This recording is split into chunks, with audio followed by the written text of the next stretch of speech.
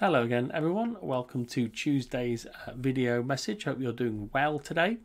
Today we're going to kind of continue to think around Acts chapter 2, which is our series that Dave started yesterday, that's going on for the next couple of weeks. Really appreciated Dave's message yesterday. Really helpful thoughts and teaching on the Holy Spirit. If you haven't watched that or heard it yet, then although the service wasn't live streamed, Dave did pre-record it, and so the link for that is on today's email if you want to go and have a listen to that. And I want us to think about what was going on at the start of Acts 2. So it was the time of a Jewish festival. The Jewish festival was called Shavuot, or in English we would call it the Feast of Weeks. Now that sounds like my kind of feast. A Feast of Weeks. Yeah, bring that on. And so because it was a Jewish festival, there would have been thousands of visitors to Jerusalem for the festival, and that throughout the year they would have different festivals, and people would travel for many miles to be part of the festival.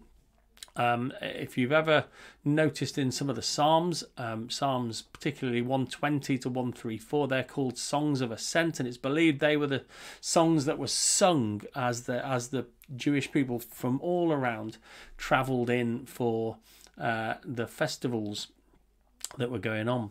And so we have here at the start of Acts chapter 2 this whole list of different people from different places who had come for the festival. And so this morning we're going to have a geography lesson. How exciting is that? I know, I'm sure you can barely contain yourselves.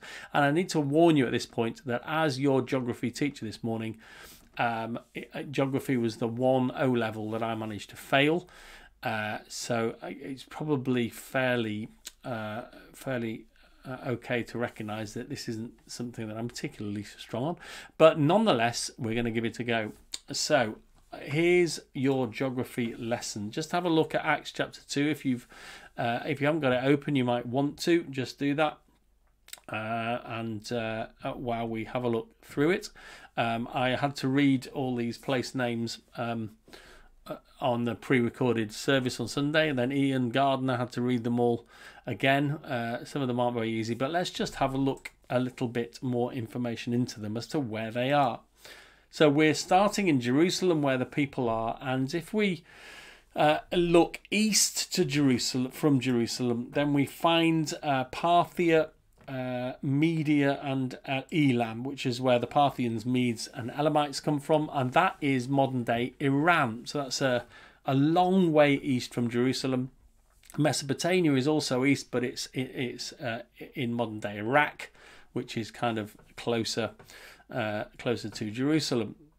Then let's think north. The next list of Cappadocia, Pontus, Asia, Pamphylia, Asia, it says in the note at the bottom, is the Roman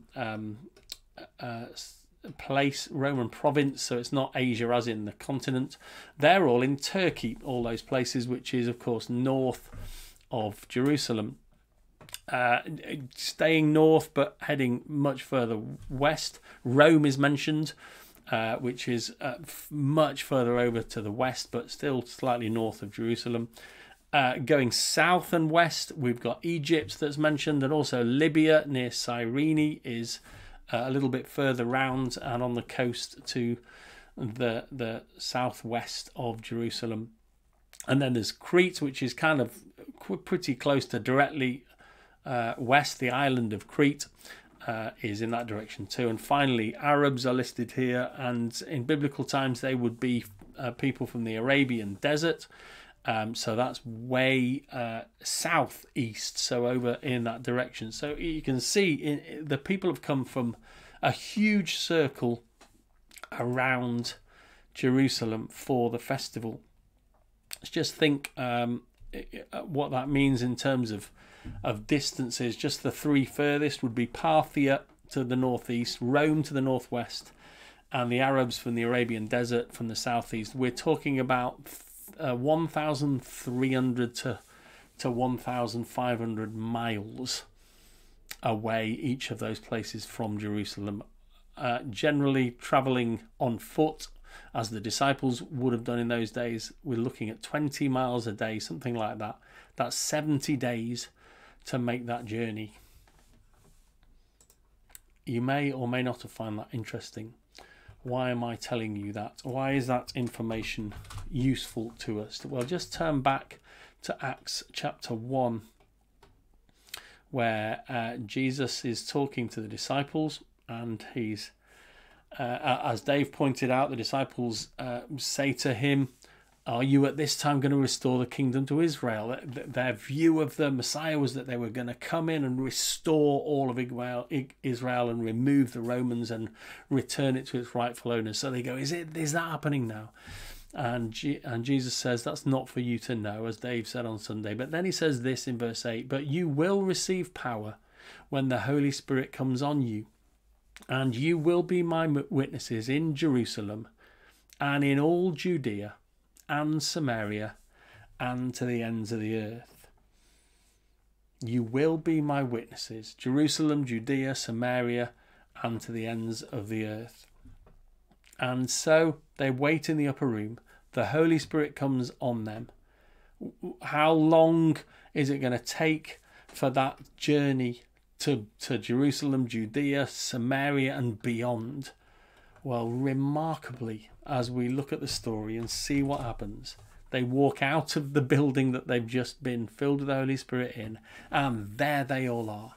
People from Jerusalem, people from Judea. Judea was mentioned there as well in the list, but we know that was where they were. And people from beyond Samaria, thousands of miles away, all there hearing about Jesus, hearing the gospel message. Jesus' promise to them of being witnesses beyond even Samaria, which would be kind of around where they would travel, it comes true the very first hour after they receive the Holy Spirit. All these people are there, and it's a remarkable thing. And for me, that what's the lesson for us? Why do we need to think about that? Because there are things beyond our grasp, beyond our understanding, beyond our reach, things that we think, well, that could never happen. Maybe they're promises from God that you've kind of hanging on to but aren't sure about. Maybe it's longings of you for things in your life or in the lives of others, things that feel, well, even if we start now, this is going to take a long time to ever get to the place where God makes a difference in this. Well, 70 days worth of travel, and they do it, and God within an hour has those people listening to the gospel and responding to it. And we know that 3,000 people responded to the gospel, but it doesn't say that they then all stayed in Jerusalem. Many of them would have been from all these places that have been listed, and back they would go to those places with the gospel message, the Holy Spirit in them. Peter specifically says that they will receive the Holy Spirit if they respond. So back they go, all those miles, taking the gospel with them, taking the story of Jesus in the power of the Holy Spirit. God can do in moments what we feel would take days, months, or years. And I just want you to hold on to that as an encouragement today. Whatever it is that you're seeking after, whether it's personal in your own life or in the lives of those you love, whether it's national or international, just remember God has the power to do in a very short moment what we think is going to take years or even a lifetime. And God does whatever pleases him. He is at work, and he can turn things around whenever he chooses. He doesn't have to wait for anyone. He doesn't answer to anyone. It's entirely up to him, and it's all in his hands. And we can trust him and be confident that he will do what needs to be done, but what he knows needs to be done, not necessarily what we think. So I hope that's helpful, just to ponder some more on and to think about what God might be up to, and that he is at work, and that he can turn things round in just a moment. So Lord, we thank you for that simple message that we see here. Thank you for your promise to the disciples, which seemed a long, long way off, must have seemed impossible to them. And then you're ascended and they receive the Holy Spirit, and there right in front of them are people from Jerusalem, Judea, Samaria, and the ends of the earth. Lord, you are an amazing God, and we thank you that you are at work in the situations that we're praying about and seeking you for. And Lord, we would pray that we'd see your power and glory at work in these situations. Lord, we know that in a moment you can turn things upside down. And if that's your will, we'd pray that you would do that for your glory, Lord. Come and break in, Lord, and show us what you're capable of. That's way beyond our imaginings. Amen. Great to share with you. Catch you again soon.